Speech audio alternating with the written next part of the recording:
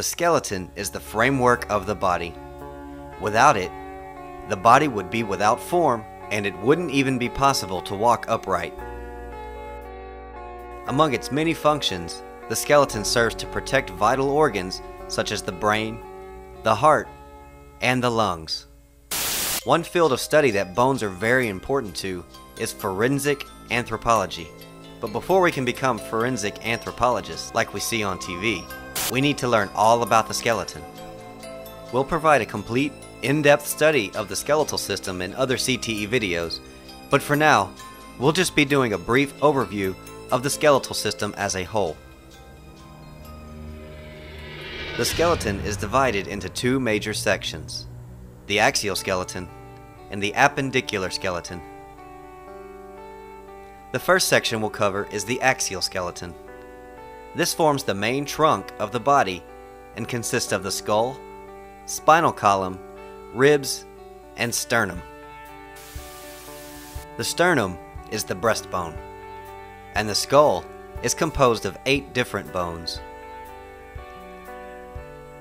The spinal column is also known as the vertebral. There are 26 vertebrae in the spinal column and an intervertebral disc between each. The vertebral or spinal column's function is to protect the spinal cord. The main function of the invertebral disc is to act as a shock absorber between each vertebra. The costae, or ribs, are composed of 24 ribs, or 12 pairs of ribs. There are 7 pairs of true ribs and 5 pairs of false ribs, of which the last 2 pairs are called the floating ribs. The rib's main function is to protect vital organs such as the heart, major blood vessels, and the lungs. These bones are also responsible for the production or creation of blood. The medical term for this is hematopoiesis. The second major section of the skeletal system is called the appendicular skeleton. This section forms the extremities of the body, which are the shoulder girdle, arm bones, pelvic girdle, and the leg bones. The shoulder girdle is comprised of 4 bones. It's made up of 2 clavicles, known as the collarbones, and 2 scapulas, which are known as the shoulder bones. Together, these bones form the shoulder girdle to which the arm bones attach to.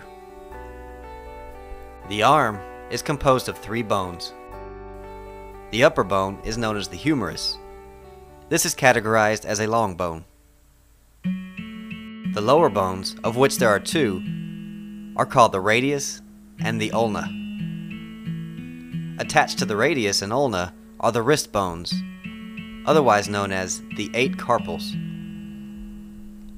Attached to the 8 carpals are the hand bones, and the hand bones are comprised of 5 metacarpals, which form the palm of the hand, and the 14 phalanges, which form the fingers, including the thumbs. The pelvic girdle is the structure to which the leg bones are attached.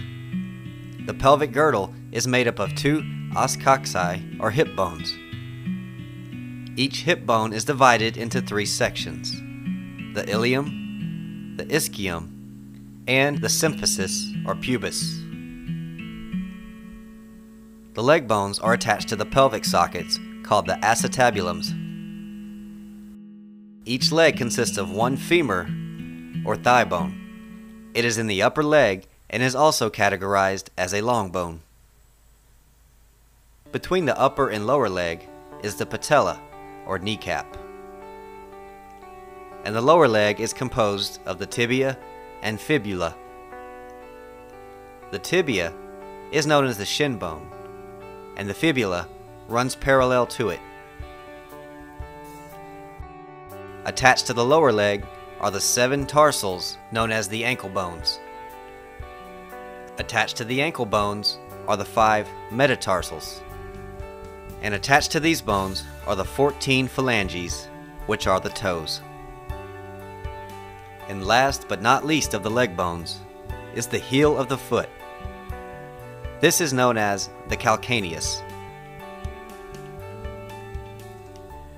Long bones are hard, dense bones that provide strength, structure, and mobility. An example is the femur or thigh bone. Here's the anatomical makeup of a long bone. A long bone has a shaft and two ends. The shaft is known as the diaphysis, and the two ends are called the proximal epiphysis and the distal epiphysis. The medullary canal is a cavity in the diaphysis, which is filled with yellow marrow. The endosteum is a membrane that lines the medullary canal and keeps the yellow marrow intact. The outside of the bone is covered with a tough membrane called the periosteum. Joints are formed where two or more bones are joined together. The joints are divided into three major categories defined as to how these joints move. Diarthrosis or synovial means freely movable. An example would be the arm socket or the ball and socket of shoulder and hips. Amphiarthrosis is slightly movable. An example of this would be the vertebrae. And synarthrosis is immovable. An example of an immovable joint would be the sutures or joints of the cranium. Ligaments and cartilage are important supportive structures for the joint. Thanks for watching our overview of the skeletal system. For a more in-depth and detailed study, and videos concerning common diseases and conditions of the bones and joints, check out our video library at cteskills.com.